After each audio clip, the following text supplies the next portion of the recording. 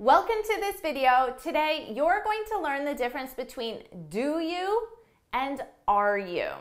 Of course, I'm Jennifer from JForrestEnglish.com, and this channel is dedicated to helping you feel confident speaking English in public so you can take your career and your life to the next level. Now, before we go any further, make sure you subscribe and hit that bell icon so you're notified every time I post a new lesson. Now, let's dive in with this video.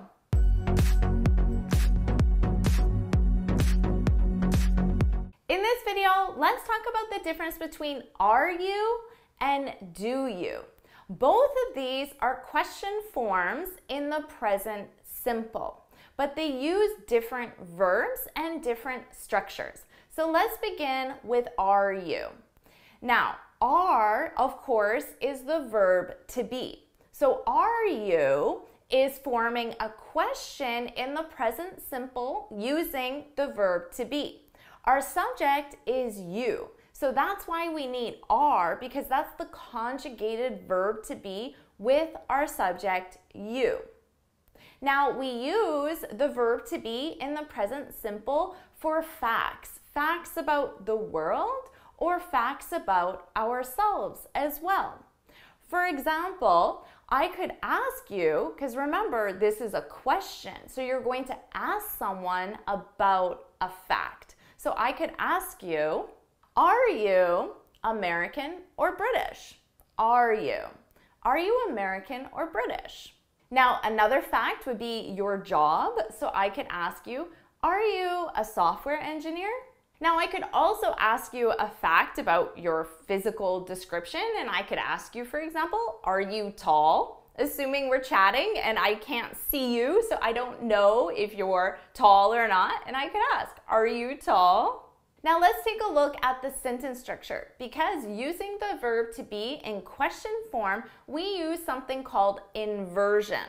So we take our subject and our verb, which would be the structure for a positive sentence, and we invert them, which means we switch them. So our sentence structure for questions using the verb to be in the present simple is verb plus subject plus object. So we know our verb is the verb to be, are, and we know our subject is you because we're only talking about are, so our subject and our verb need to conjugate. Are you? And then I just need my object, the question, the rest of the sentence. Are you tall? Now keep that sentence structure in mind while we take a look at do you. Do you is also a question form in the present simple. The difference is do is an auxiliary verb, which means do doesn't have any meaning in that word. It's only there grammatically. So to have meaning in the sentence, we need a main verb. Do is the auxiliary verb, and we still need a main verb.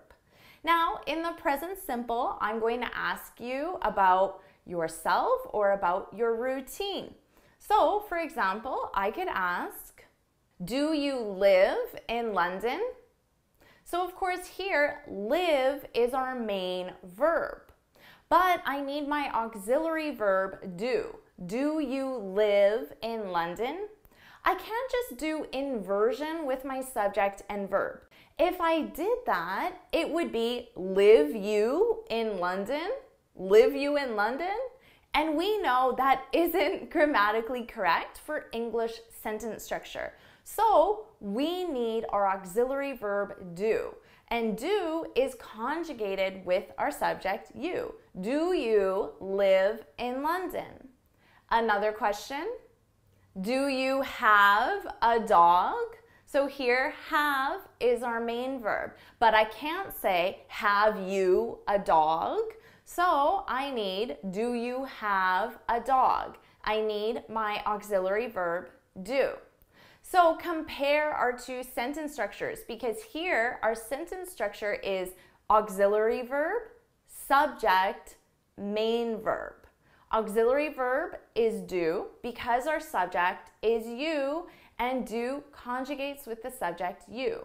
Do you, and now we need a main verb but the form of this is the base verb, which means it's the infinitive without to. So to live, we get rid of to and we have live. Do you live? And then the rest of the sentence, the object. So with are you, our sentence structure was verb, subject, object.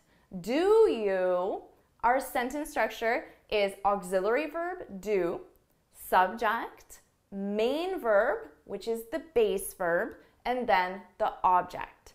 They're both used in question form with the present simple. And this is something that you absolutely must know to understand basic English sentence structure. So now it's your turn to practice. I want you to leave 2 questions in the comments below, one with do you and one with are you. And if you found this video helpful, please hit the like button, share it with your friends, and of course, subscribe. And until next time, happy studying!